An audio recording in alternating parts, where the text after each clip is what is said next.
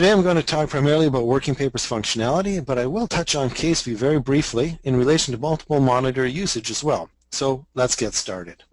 In working papers, there is an ability that allows users to take a window from inside working papers and drag it outside of the application workspace. First, we must dock the window that we'd like to move outside of working papers, and I'm going to use the document manager for this. First of all, I activate the document manager by clicking on it. Then from the window menu, I select Docking View, which places the document manager in a docked frame. The docked frame has a thumbnail that I can grab with the mouse, which will allow me to move it to the top, bottom, left, or right of the screen. And here's the thumbnail across the top of the document manager now.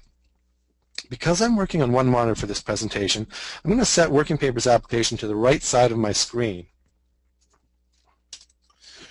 Then, dragging the thumbnail of the dock window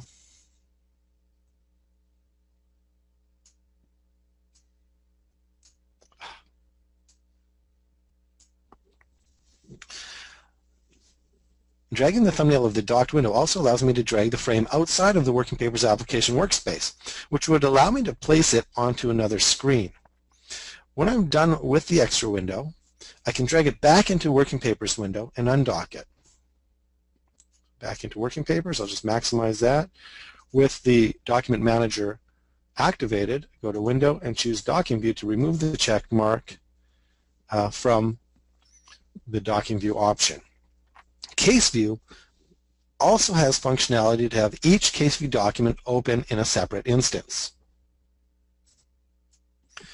In CaseView, there is an option under Tools, Options, Interface that allows me to select Desktop Document Windows, which will cause each CaseView document to open in a separate instance of CaseView, allowing you to move each document independently of one another. If you want all CaseView documents to open in the same CaseView window, then I go back to Tools, Options, Interface, and uncheck it. So let me click OK here, and the two tabs that were there are now two separate CaseView documents, which then allows me to compare my items side by side. Now I've got a frame set there. Let me just adjust that a little bit.